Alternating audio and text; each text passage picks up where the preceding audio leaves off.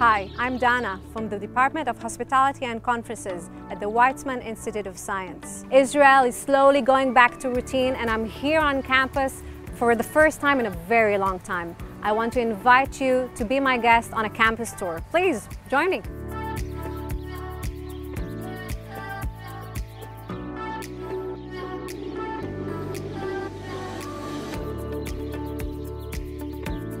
Look at our beautiful landscape. Listen to the quiet. But don't be fooled. In the past 2 months, the labs here have been very active. Hundreds of scientists who are usually engaged in their basic research have joined the global fight against the coronavirus. For us at Weizmann, mobilizing in times of crisis is a tradition.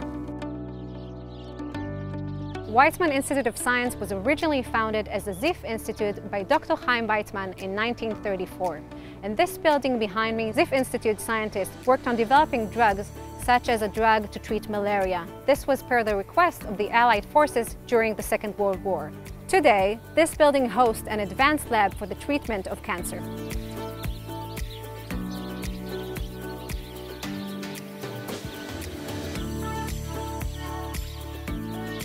During Israel's War of Independence, Institute scientists developed devices and solutions for soldiers on the warfront. Today, in this building behind me, the scientists here investigate advanced methods to produce alternative fuels and to protect the environment.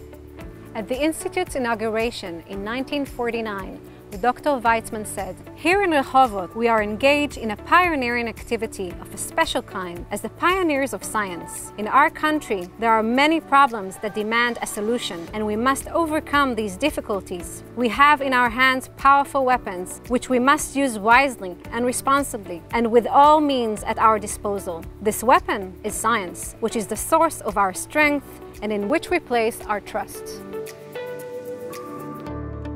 I invite you to join us on our next campus tours, where we will explore the past, the present, and the future. I promise it will be interesting. Social distancing will not keep us from being in contact with you. See you on the next tour.